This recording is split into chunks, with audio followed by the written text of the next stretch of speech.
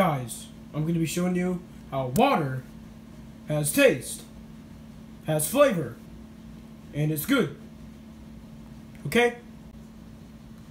To say that something has flavor, this has to be tasted. So look. That water was good. If it had no flavor, y'all wouldn't care about it. But everybody cares about it. That's why people say wow, this is very good. How can it be? Huh? How can it? Because people say it has no flavor. But if nothing had flavor, you wouldn't taste it.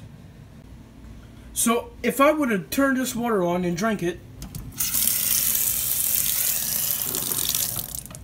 wow, I did not really like that water. That means it has taste. And if it didn't have taste, it would be like, okay. And look, and I said it was nasty, so I had a feeling about it. If I did have a feeling, I would have said nothing. But I had a feeling, so that means it has freaking flavor. Okay?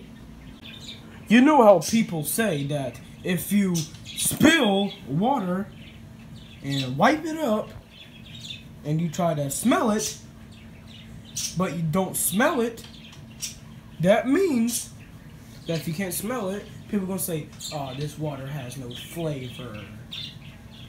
Well, how can it not when you taste it, you can actually taste it? You just don't say, oh, that was bad. Simple. And water has actually different flavors. If this is cold, then this is very good. But this water is hot. I drank it. That wasn't very good.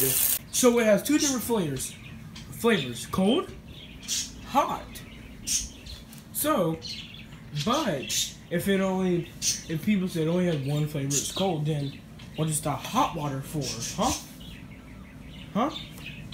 So that is how water has flavor with proof.